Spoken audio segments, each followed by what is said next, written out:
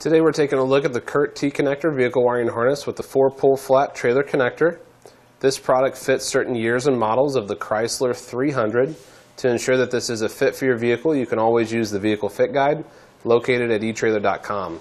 Now this unit provides a 4-way flat connector at the back of the vehicle to power your trailer signal lights. It is compatible with 5-pole, 6-pole, and 7-pole adapters. Adapters are sold separately. And it comes with the dust cap for the 4-way flat connector. That way you can cover up the connection points when your plug's not being used. The black box is the included taillight converter. This ensures that your vehicle's wiring matches that of your trailer. The powered module connects directly to the battery to avoid overloading the vehicle's electrical system, and it does that through the wiring. This is constructed using surface mount technology for consistent, reliable performance. And what that does is it maximizes the trailer light yield and intensity while producing minimal heat and ensures superior operation even in rough road conditions. Now this unit is designed to connect quickly and easily. You don't have to worry about cutting or splicing any wires.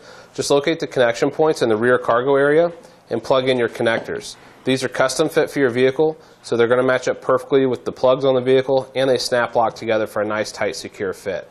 Once you have those plugged in, you'll need to make a ground connection. That's your white wire with a ring terminal attached to it. You want to get that grounded to a suitable grounding location with the included grounding screw. And then you can mount the converter box to a safe, out-of-the-way location. You can do that using the included cable ties as well as the double-sided adhesive foam tape provided in the kit. Then you'll need to connect your fuse holder.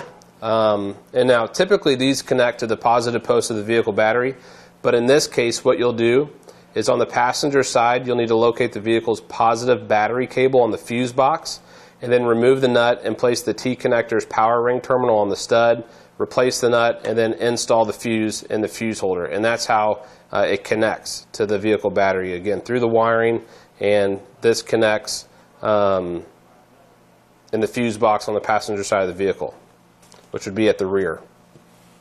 So it has a ring terminal pre-attached to it. You get that connected to that positive post that we were talking about where the positive cables ran in that fuse box. And then it comes with your 10 amp fuse. Goes directly in the fuse holder, has a cap that goes over it to keep it safe and protected. Once you have everything connected, you can secure any excess or slack in your wiring with the included cable ties.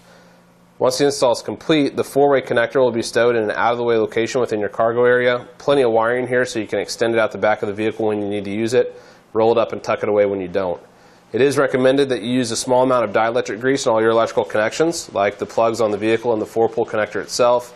That grease is sold separately, and it's available at etrailer.com, and it's designed specifically to prevent corrosion to the connection points. When it comes to the maximum amperage for the stop and turn lights, we're looking at 3 amps per circuit, and for the taillights, we're looking at 6 amps per circuit.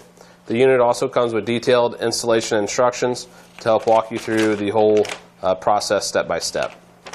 That's going to do it for today's look at the Curt T-connector vehicle wiring harness with the 4-pole flat trailer connector.